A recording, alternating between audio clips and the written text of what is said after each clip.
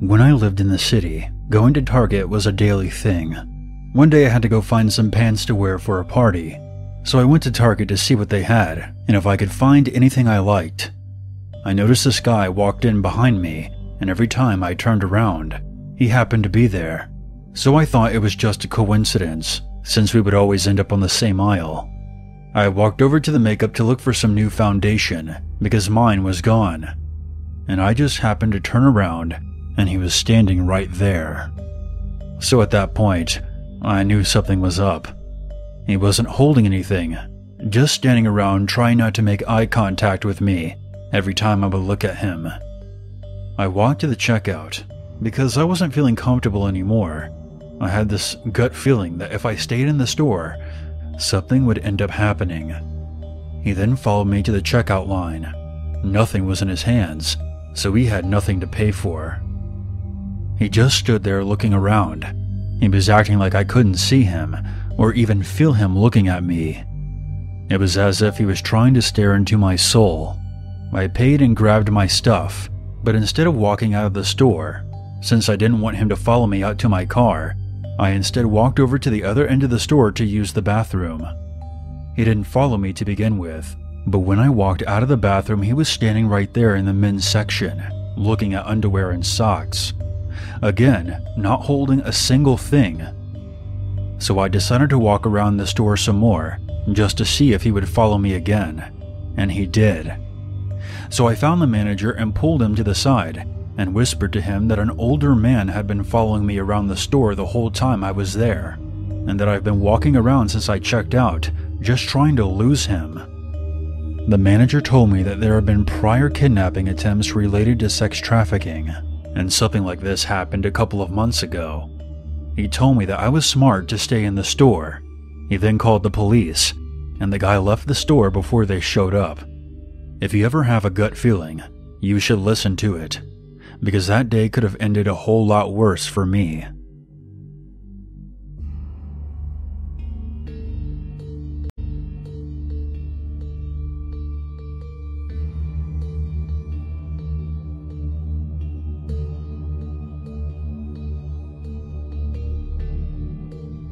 A little background.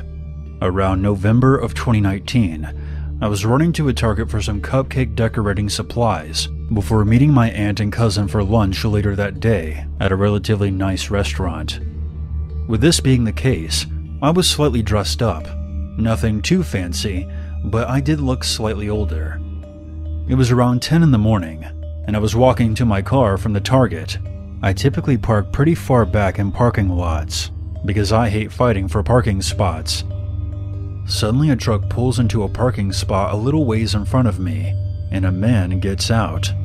I freaked out as he started to walk up to me. He asked me if I was single, and then tells me that I'm the most beautiful woman he's ever seen. I tell him that I'm underage and I have a boyfriend. I lied about that part, to which he replies that he would wait. This man had to be at least 40 years old. He then gets back into the truck and backs into a spot at the back of the parking lot. I was about halfway to my car at this point, but there was no way in hell I was going back to my car because I could tell that he was watching me. So I instead walk into a nearby frozen yogurt place. I was visibly shaken. I quickly grabbed a cup of yogurt and tried my best to look natural because this guy was looking at me through the window. I called my best friend who lives in the neighborhood, close to the shopping center, and he quickly said that he would be there soon. About 10 to 12 minutes later, my friend came and picked me up from the yogurt place. When we pulled out of the parking lot, the man in the truck started to follow us. I texted my aunt to tell her that I would be about 30 minutes late for lunch. My friend took a bunch of back roads in the area and drove through some confusing neighborhoods, and we eventually lost the truck. My friend is my absolute hero, and he took me back to my car in the parking lot. I was going to run some small errands before going to lunch, but that obviously didn't happen.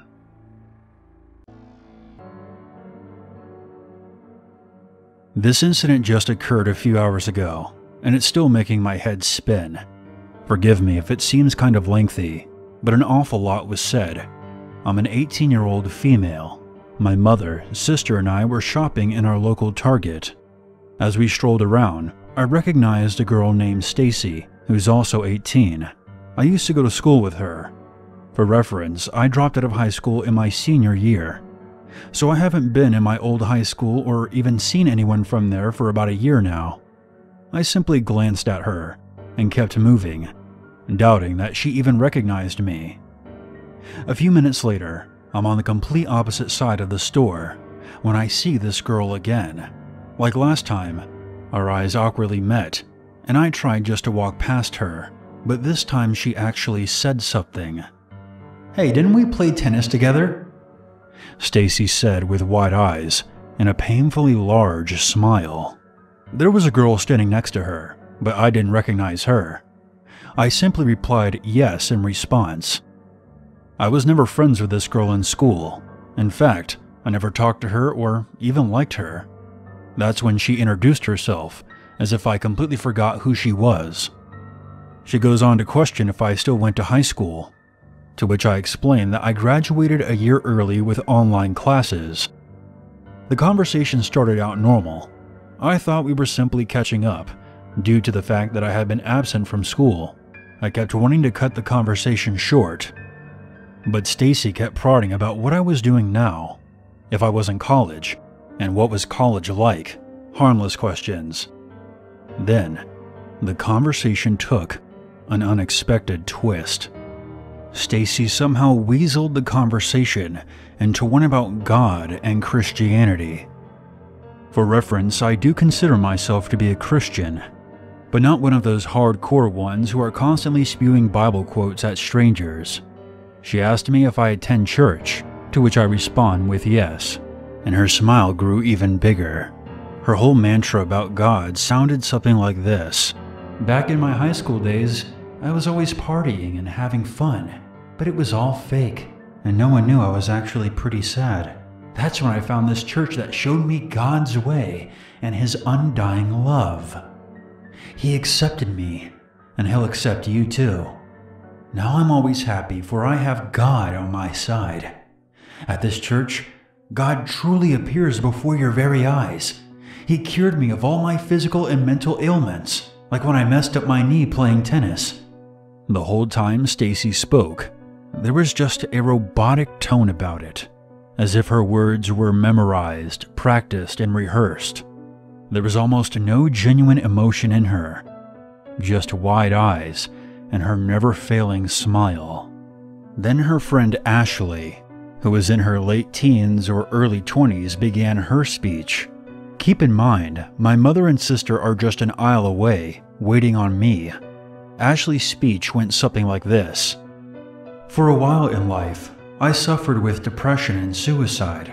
I was always faking being happy until I found this church. This church truly opened my eyes and my heart. I no longer feel dead inside." This is when she hinted that maybe I felt dead inside too, and the only way to recover from it was to look to God.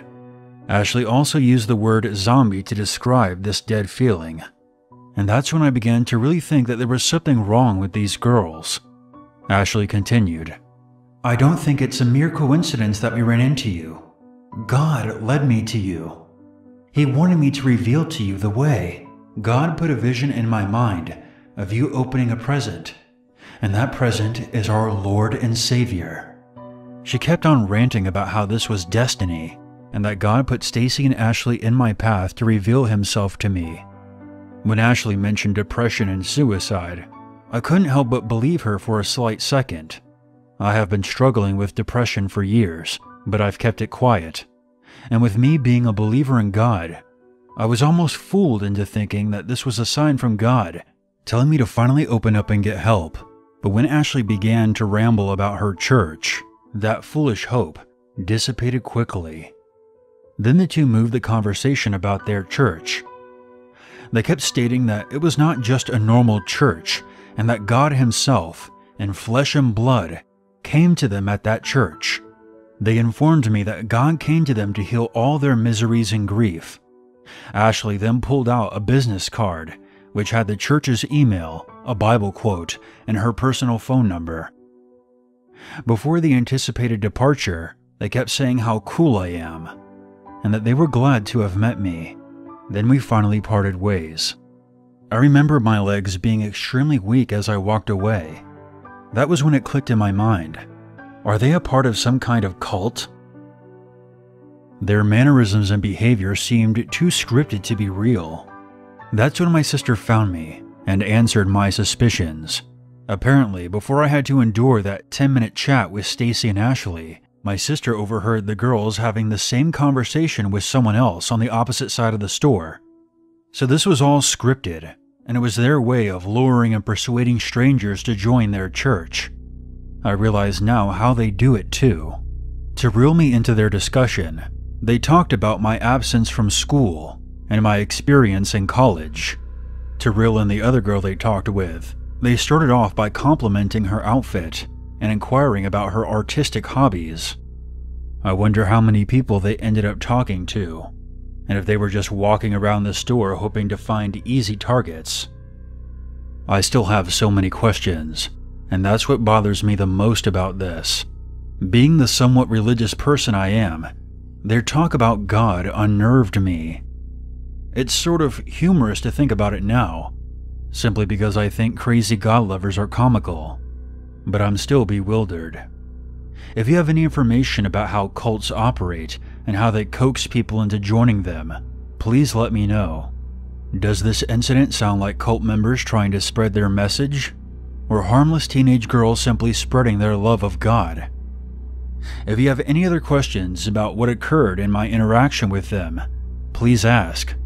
It's also possible that I will see Stacy again, because she is attending my college next semester. Although Stacy and Ashley seemed harmless and just overly excited about God, I honestly just hope to never encounter them again.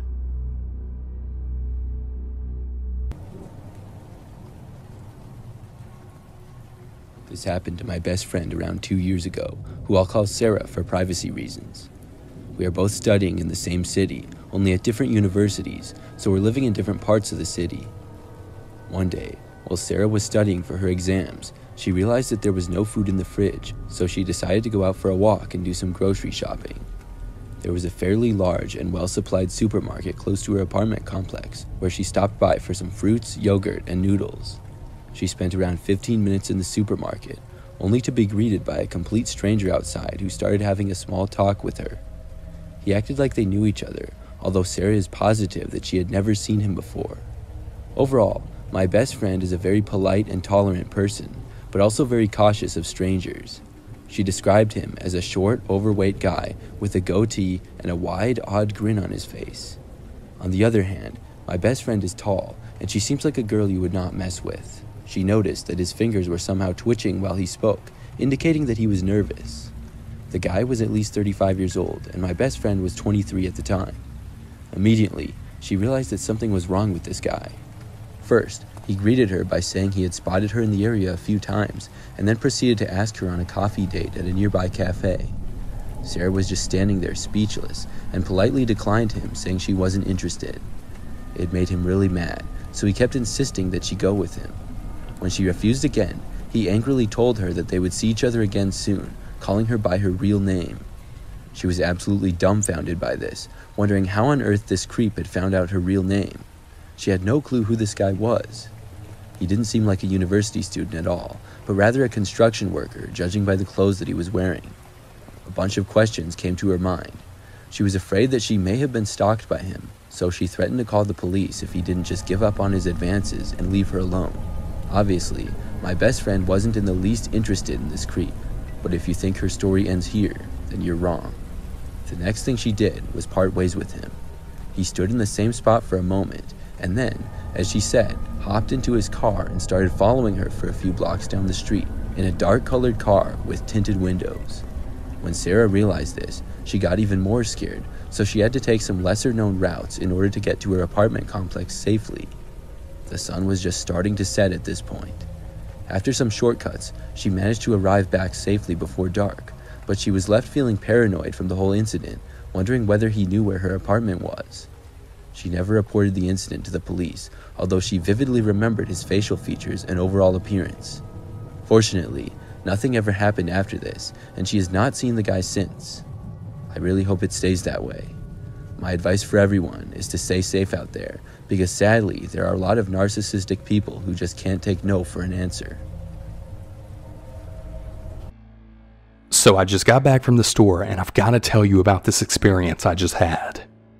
It may not be as scary as some of the other encounters, but it still gives me the chills. Let me start this story off by saying that this morning I wasn't in the best of moods. I had to work the graveyard shift last night, and I woke up after only 4 hours of sleep with my back absolutely killing me. I couldn't get back to sleep, so I decided to run a few errands since I was now wide awake. I needed to get a haircut while I was out as well. My sister works at a salon that is right next to a Target. So after I got my sister to mow my scalp, for free by the way, I popped over to Target to grab a couple of items before heading home. So I'm just doing my thing and pushing my cart down the frozen food section, and I turned the corner to go into the next aisle. When I did, there was a middle-aged lady that was pushing her cart heading in the opposite direction. I nearly bumped into her but then stopped before our carts collided. She gave me a mean look and then said in a really mean tone, "Excuse me?" Now again, I have to say I wasn't in the best of moods, and I'm a short-tempered person as it is. So without thinking, I take a shot back at her and then said, "Oh, shut up. You're fine. Call me an ass if you want. No one's perfect." But what happened next was just pure insanity. The lady then suddenly left her cart and then started to follow me. I noticed this about halfway down the aisle, and I then turned around to ask her what her problem was. And then I kid you not, she rolled her eyes to the back of her head, pointed at me, and then screamed very loudly. And when I say screamed, I mean she was literally shrieking at the top of her lungs. It was like something right out of The Exorcist. I hurried down the aisle to try and get away from this insane person, but she started running after me. Needless to say, all of the bystanders immediately stopped what they were doing and then just stared at us. The lady kept screaming like a banshee at the top of her lungs while she chased me around the store. Well, I noped the hell out of there, ran out of the exit of the store, and I looked back into the store as I was heading for my car. The lady was standing just outside the now open automated sliding doors, just staring at me. While she stood there, her mouth was hanging wide open and she was still just pointing at me. Her eyes were still rolled right into the back of her head, and all you could see were the white of her eyes. She suddenly turned around, then quickly walked back into the store. I decided to pick up my stuff at Walmart that was just down the street instead. All I could think though the entire drive home was, what the hell was that? That was insane. So to the creepy screaming, possibly possessed banshee lady, I mean, perhaps I shouldn't have been so rude to you, but you still have more than one screw loose in your noggin, and you really need help. But anyways, I definitely hope to never encounter you in the future.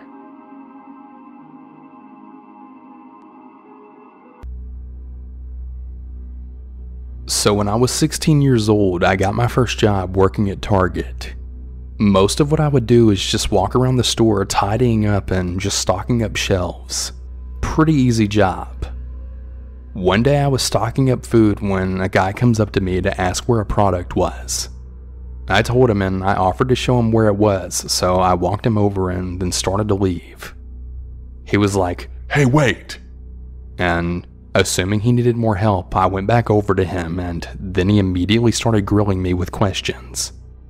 How old are you? What ethnicity are you? Where do you live? Do you always work here? And then to my dismay, when do you get off work today? He had a really creepy and unsettling smile, and he was vaguely cross-eyed, which in this weird situation just totally added to his creepy vibe. I just told him that I didn't know when I would get off work and deflected most of his other questions and then walked away. A couple of days later, he appeared in the store yet again and found me. I was really scared when I saw him, and he asked me again when I get off work and what I was doing after work. Again, I said I didn't know and started to walk away again. But then he started following me and then started telling me that I was so beautiful, just like his wife. Yeah, it was getting weird and I was getting really uncomfortable. So I tried to find a coworker and try to talk to him to get him away from me, or at least have someone else to witness his weirdness. Well, I couldn't find anyone, so I said that I had to go work at the cash register instead. That got him to go away, but not before he gave me the creepiest smile that I'd ever seen, and then said, "I'll see you after work." I was pretty creeped out at that point, in case he stalked me home after work or waited in the parking lot for me. I didn't want to tell my manager since, I had just started my job, and I didn't really want to make a big deal out of it. I know. Pretty stupid decision, but luckily nothing happened after work. The guy stopped showing up, and I don't think I ever saw him again after that. I guess he just wanted to scare me, but still, it was pretty creepy nonetheless.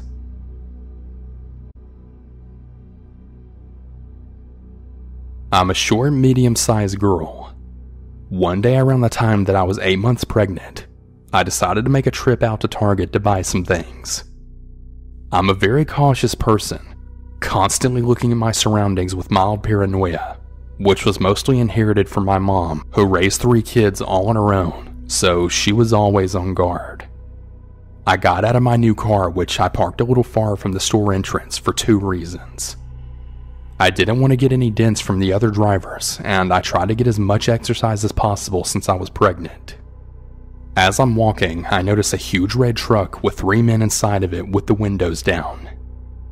I assumed that they were just waiting for someone inside the store, but something creeped up my neck when I then made eye contact with the driver. I quickly turned away and then immediately began to feel self-conscious. A small girl that was visibly pregnant, I suddenly felt so vulnerable. Up until that point, my pregnancy was pretty smooth and never really made me feel like a target. Once I finally got in the store, I started to calm down a bit more and feel a bit relaxed and went about my shopping. When I left the store though, I noticed that the same truck was still there. I put my bag in the trunk and got in my car as quickly as possible, then quickly turned it on and drove away. I noticed in my rearview mirror that the same truck was also taking off, with the same 3 men still inside of it. My heart sank. I had realized right then and there that they weren't waiting for anyone inside the store. I got into the lane that can only make a left turn, and they were in a lane that can only go straight a few cars behind me. I thought, great, we're not going in the same direction. I was just being paranoid. As I passed the light, now turning, I see the red truck then switch the lane that I was in to turn left. I then sped up to catch the next light turning yellow to put as much distance between them and me. I drove a little faster than usual, but that's when I realized that even if I made it home, they could still follow me there and I would be going home to an empty house. So instead, I decided to drive past my street right to a shopping center that had a Starbucks. The drive-thru wraps around the building, so you're not going to be visible to the main road which I was driving in. I get into the drive-thru and I notice the red truck was going on the road that I just left. They drive past the Starbucks and I think, good, I'm in the clear now. As I'm still in the drive-thru, I then see the truck pass by again in the opposite direction, almost as if they're looking for me. I wait in the drive-thru for all of the other cars to leave, and I decide to call my sister and tell her I'm heading to her place. I didn't want to go home alone, and my boyfriend wouldn't be home for several hours. As I'm driving to my sister's house, which is about 25 minutes away, my mind just begins to wonder if they had ever caught up to me or what could have happened if these men were following me. Any possible danger that could have happened to me or my baby made me so paranoid that I didn't even leave my house for the remainder of my pregnancy. By the time I got to my sister's, I was absolutely shaking over it. I had told my sister all of the details and everything that happened. I never did see the men again or their red truck, and I'd really like to keep it that way. I had a seasonal job at Target last year. Every year they bring in new people during the seasonal times to help with all of the chaos of the spending season. It's pretty standard. Just about everyone was doing this. It just happened by chance that I was doing it at Target. I think it's actually funny. I don't think I've ever actually been to Target until that job.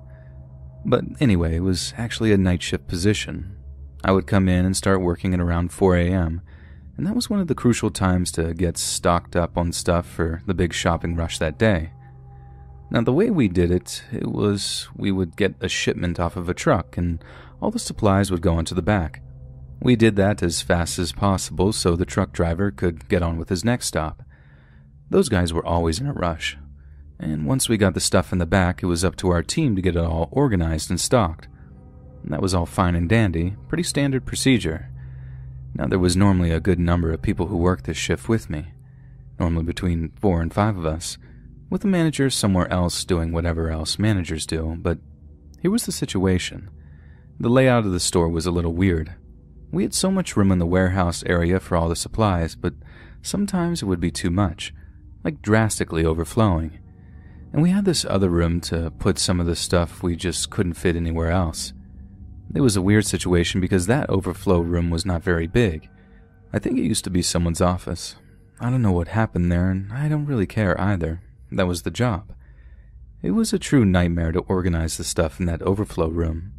It was a really tight working space because it would normally be 2 people in there doing that and the rest of the team would be outside. This room was kind of secluded as well. It was just kind of out of the way and didn't make sense to be a storage spot. Again, not my decision, just what I was told to do. It was one of these early mornings that I had to work in that overflow room with a guy I didn't know that well. He never said very much and he looked a little sketchy. I'd actually seen him walk off the premises a few times after getting a text message. That was really weird. It was never for very long either. It was like he got a text message and went outside to take a smoke break or something. No one ever said anything though, so he just continued to do it. Honestly, none of us really cared that much. I didn't mention we came in at 4 in the morning, right? Well, this one morning that we were working in the overflow room, something a little strange happened. He got a text message and went outside like usual. I asked him where he was going, and he just said he'll be right back. He left before I could say anything else, but I noticed he dropped something as he went out. It fell on the floor, and I went over to pick it up. I could tell you exactly what it was, but it looked like a clear Ziploc bag of herbs. Honestly, they probably weren't herbs at all, but being really tired and overworked, I assumed he was a gardener and he was carrying his herbs around. I know how stupid it sounds. I have a lot of friends that are really into gardening, and I guess I just assumed the best case scenario. When he came back, he seemed like he was in a rush.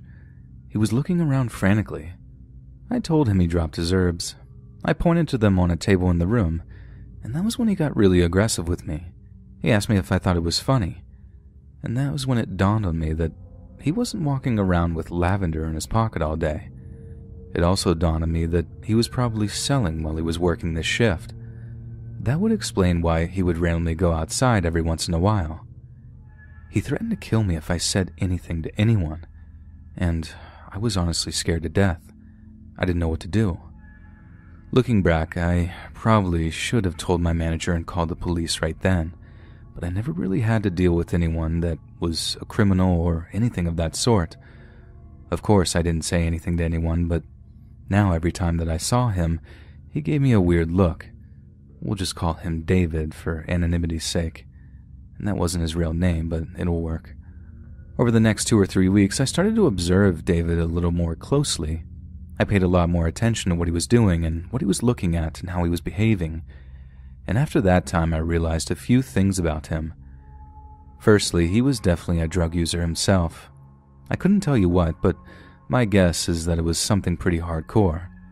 He would talk to himself like a crazy guy once in a while, and other times he would just completely zone out like he was in a different planet. The other thing that I noticed about him was that he was very unstable. Sometimes he would get really upset over very minor stuff. There was one time he screamed at the top of his lungs because his shoe was untied, and other ridiculous things like that. Now, while all of this was going on, I was still living my life.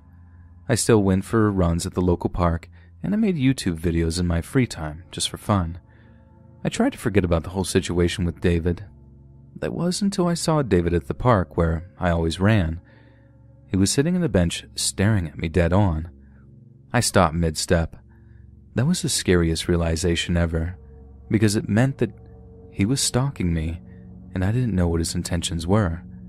I didn't know how long he'd been doing it or why. I just knew that I was in danger. I kept running and played it off like I didn't notice him. But oh boy, how could I not? Then there was one morning where it all went down. I showed up a little earlier than usual. I was always on early bird and I just hated being late. I was there about an hour before my shift started. Must have been about 3 or so.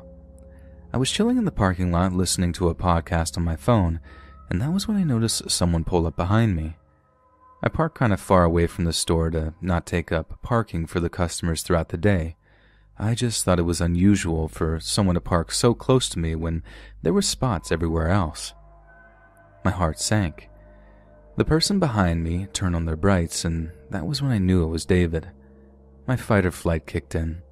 I turned my car off and sprinted to the store as fast as I possibly could.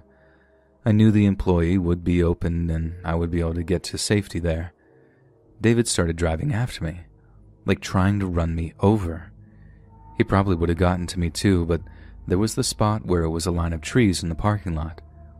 I ran to the other side of the trees when I noticed that he was driving and he couldn't really do anything after that. I got inside and screamed that I needed help. Surprisingly enough, my manager was there. I explained the situation to her and we called the police. She locked the employee entrance and we waited until the police gave us the okay. Obviously, David had booked it. The cops couldn't find him either. He wasn't at his apartment. Apparently he gave the wrong address when he applied to work there.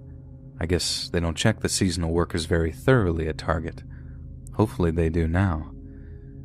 And that was the story of how I almost got messed up working at Target last year, and if you're wondering, I don't plan on applying again this year.